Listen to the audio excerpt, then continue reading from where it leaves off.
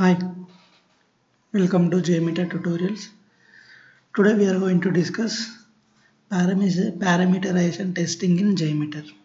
Okay, so with the help of CSV dataset config, so which is a config element, that is a CSV dataset config. So what is the use of this CSV dataset config? So it is useful in read data lines from the CSV file and split them into variables. Okay. Whatever the data you are passing in the CSV file, that data will be split into the variables. Okay, means that data is going to saving into the particular variables as per given names. Okay, as per given name, that variables is going to store those particular test data from the CSV file. Okay, and second point, it is useful in handling a large number of variables. So if you want to test very large application which is having different customer registration forms, okay, and enrollment forms, KYC forms, so at that time if you want to test particular those situations, then you can go for the CSV dataset config, like web services testing, okay, REST API testing. So like this you can perform, okay, which is useful for testing with random and unique values for samples, okay, which could be HTTP samples and web services samples, REST API samples, okay, JDBC connection samples, okay, like this you can perform random values testing with the help of Jmeter. That is a parameterization in Jmeter. Okay, so what is this parameters? Okay, it is having different parameters. So let me show you. This is my script I have created and recorded just like. And the previous lesson I have explained about summary report analyzing as well as how to calculate this throughput. Okay. Let me add CSV dataset config. So this is a logic controller. It is not. It is a config element. Okay. CSV dataset config. Okay. So and this CSV dataset config having different parameters, which is configure the CSV data source. First one is a file name. See, I have given the file name, the name of the file path. So what are the file name you want to give here?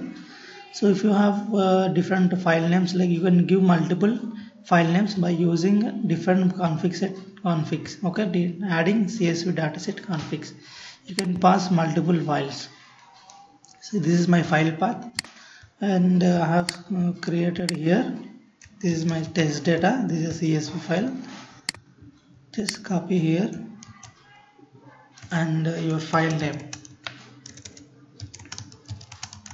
Test data.csv. Okay, save. And what is this file encoding? If you have a encoded files, the encoding to be used to read the file. If not, the platform is default. Okay, if not, the platform default. Suppose you have a one file which is not running in Windows platform. So at that time you can use file encoding. Okay, and next one is a variable names, which is a comma delimited. Why we are giving the file variable name? See, when I open my CSV file, I have given this is my variables test data which I have to pass.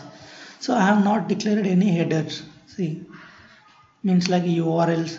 So like name, something headers, names, column names I have not declared. So directly I have passed this data. Okay, directly I have passed test data. So how you will pass this test data? So that you have to save that particular test data into variable names. So in first we have discussed, like it is useful in read the data from the CSV file and split them into variables. Okay, whatever data you have passed, that data is going to store into variables. So that variables you have to declare here. So I am declaring, suppose my variable I am declaring by comma delimited. Why? Because this QTP tutorial means I am declaring as QTP. So I have total 4 test data, right, which is in one row. And next one is a Selenium tutorial. I am using Selenium. Okay, now what is the next? This is a HPLM QC. So I am using HPQC. So what is the next? APM interview questions. I am using APM. This is my variable names. I want to store this test data into the variables. Whatever the data I am using here, YouTube tutorial, selenium, this .html particular values I want to save into these variables. Okay, YouTube is saved into YouTube tutorials, selenium save into selenium tutorials. Okay, HPLM save into HPQC, and APM interview question save in this APM. Okay, what is a delimiter means if you have a particular data, suppose if you have a 10 columns, in that one only 5 columns having data, remaining 5 columns don't have any data. So if you want to use for tab, like if you want to pass only 5 variable data, and you can use that comma here, it is showing as default is comma, that comma is automatically eliminated and it will start from previous records. Like this it will use. So allow quoted data means, see, in allow quoted data here I have mentioned allow quoted data means in CSV file you can mention as this, like this, in double quotation. If you want to save your test data into double quotation, then you have to select this allow quoted data as true.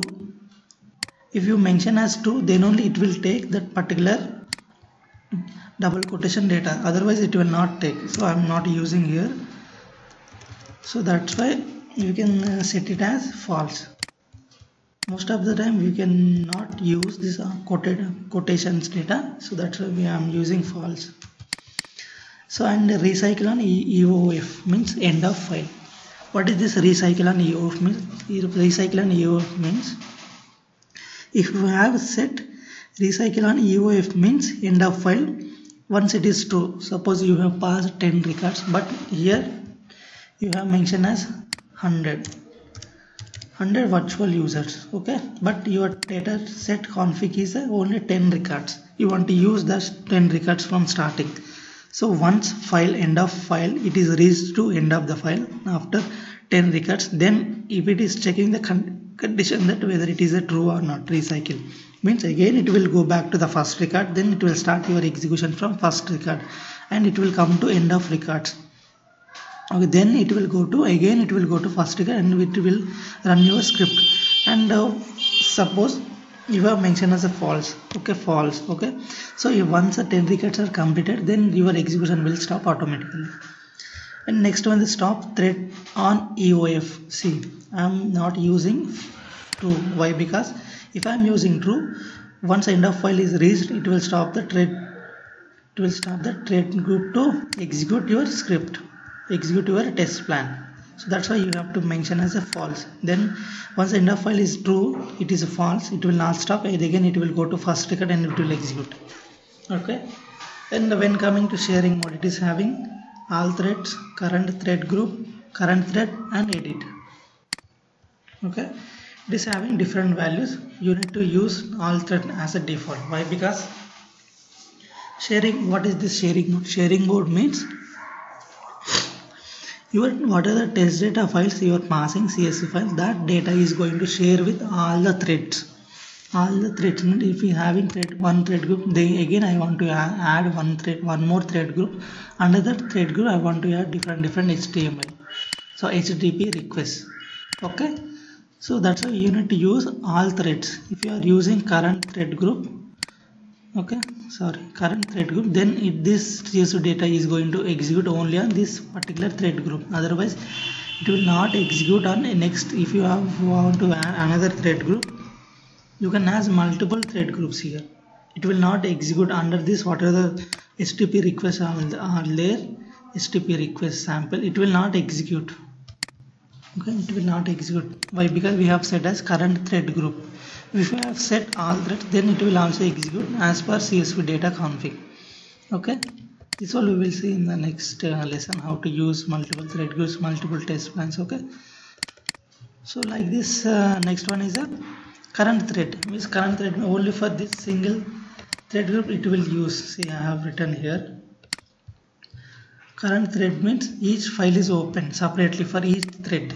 Every time your file will be open. Every time your file will be open. Here current thread means it is having thread, then it will open your file, it will check the data and start executing. So we should require only all threads. Okay. Let's save this one. I have declared this QTP Selenium HPQC APM, right? Yes, you have to go to here. See, I am mentioning as a QTP tutorial. Just go to here, and the unit to syntax is $sign and curly braces open and close. Here you need to mention QTP. Okay, this is a variable dynamically I am passing. Here just go to your page, just $sign, curly braces open and close, Selenium and HPALM. Just go back to here, delete $sign, open and close curly braces, HPQC I have given, right? You can see here HPQC. Next one is the APM. Just go to here. Let's go to here, open and curly braces APM. I have said let me close the file, otherwise it will give you error. Okay, close everything, reset everything, and let's execute our script. Let's see how it will execute. Sorry, I have given 100 thread users, that's why it is not, it is giving. I want to stop, shut down. Bullshit, it is executing for 100 thread users. Shit. Run for 1. See, all it is pass only. Sometimes it is failed. See, server is unavailable. Request is Selenium, it is passing the data, right? Response code is 503. At a time it is hitting 100 times. Okay, let me run for only 1 so that you can understand how it is passing the data. QTP tutorials. Here it is passing, see, QTP tutorial.html, Selenium tutorial.html, use HP ALM QC.in, APM top 17 APM interview questions.in. So as per your test data, this variable, it is taking the values from CSV data file. From CSV data file, it is taking the values. So that's why it is very important that you need to mention variable names here instead of mentioning the CSV file, so that it is taking the records from first file. Okay, thank you for watching my video. Please subscribe to my videos and provide your valuable comments on this topic video, so that I can understand that how much I have given the real-time experience details. So please practice once and provide your comments how you got any knowledge on this video. Please provide your questions and suggestions and comments in the form of comments. Please share with social media so that many people can learn. Thank you for watching video. Thank you for watching my videos. Please subscribe for upcoming videos.